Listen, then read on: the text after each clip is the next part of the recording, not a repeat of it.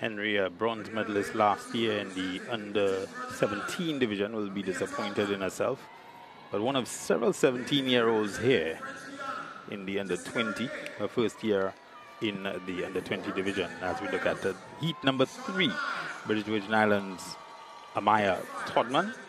She goes there, as you see, in lane 2. Ringette, Jessica Ringette of French Guiana, lane 3. Kishona Niles, Barbados, lane 4.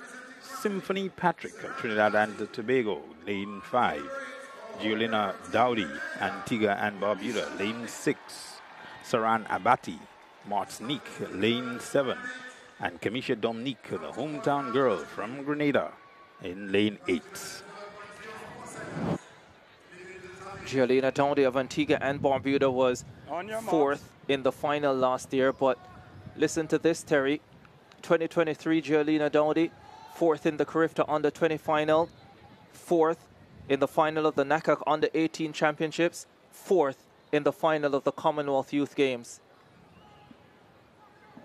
She's in lane 6, hoping not to be 4th, but a position much higher come the final. She has to get there first, though. The Antiguan goes in 6. She's seen those medals. Set. Off they go. Patrick got up well. Niles of Barbados is running brilliantly. Dowdy has work to do. Kishona Niles steps away from the field. Battle is on for second. Dowdy gets there. 11:57 for Kishona Niles. Now at the University of Technology in Jamaica, where the outstanding legendary coach Stephen Francis has guided so many world-class talent. And Kishona Niles rounding into form at the right time and delivers 11.61 in her semi-final race. And if you know anything about a Stephen Francis program, it's that he knows how to get his athletes to peak. And Kishona Niles, I'm sure, is at peak form for the 100 meters here at Carifta. Yeah, Niles looking very unbothered. She doesn't get necessarily the best of starts in this race, but she overcomes that well.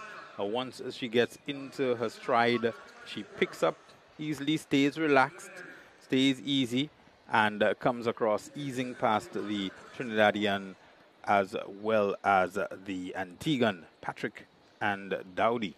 11:82 for Symphony Patrick. She will get into the final. That means her teammate Alexi Henry is out.